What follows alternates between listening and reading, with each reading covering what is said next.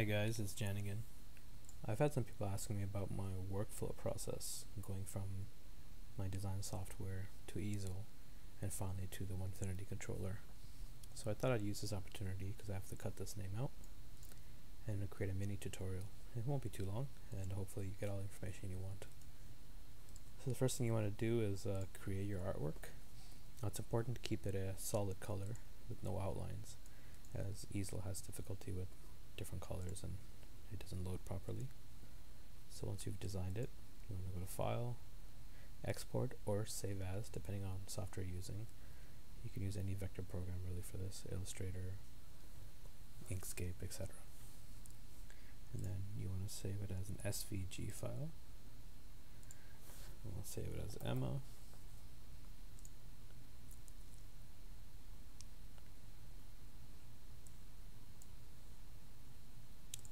Now if you'd like me to go into more detail about actually designing things, just let me know and I'll try to make another video for that at a later date.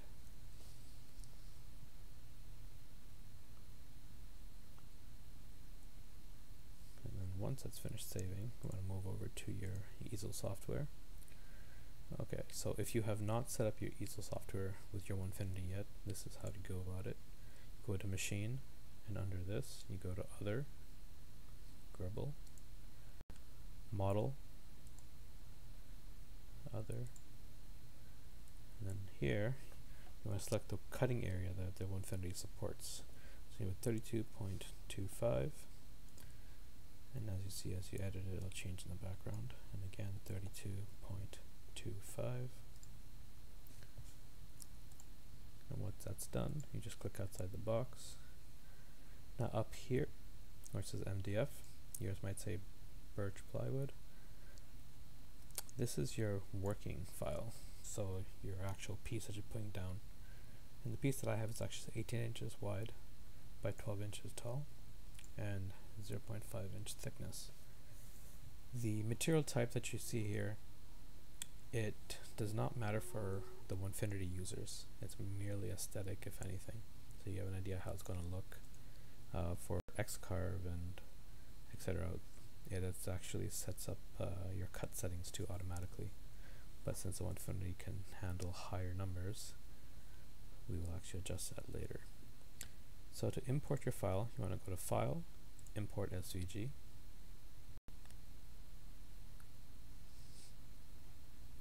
Find your file, click Open. Boom, there it is. Since we're cutting right down to the bottom, you want to click this or drag this bar all the way down.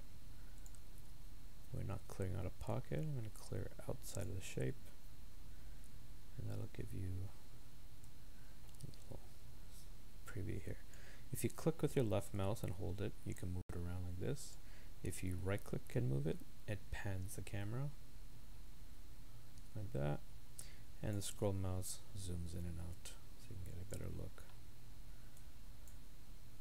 So I don't use tabs, that's a personal preference for MDF, as it's cutting through the lines, especially if you use downcut, it holds it in place because the dust particles stay there. So, but if you're using plywood or hardwood, you want to use tabs because there's nothing worse than getting to the end and then the piece moving. I like to center my material just so that gives me a good view of everything. So once you do that, you want to go over here to the bit section, and under bits I'm going to be using the 1/8, but if you have a 1/4 inch you want to pop in, what you do is go here, type in 0.25 inches, and then just click anywhere outside and it'll adjust it accordingly. For cut settings, just to give you an idea, this is the recommended feed rate for MDF by Easel, 49 and 0.0625. So the one that I am using is 90. You can actually go even higher, but I find 90 is a good number. Plunge rate is just how fast it goes into the wood, and this is the depth per pass, or how much it's cutting in each pass. I go 0.25. Once you do that, click Simulate, and it'll give you a higher res rendering of the actual finished piece. These red lines indicate the router movement, and the blue lines indicate the actual cut.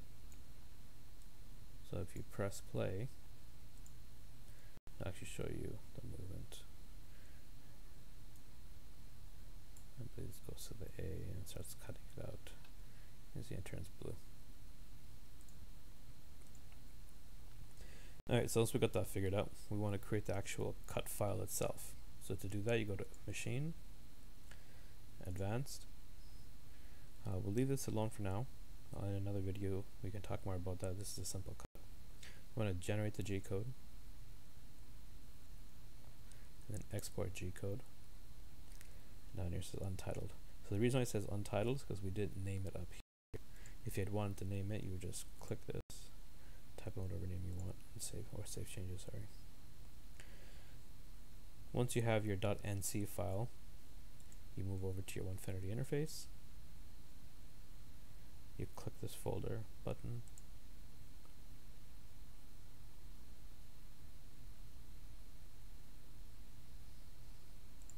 And you find the .nc file.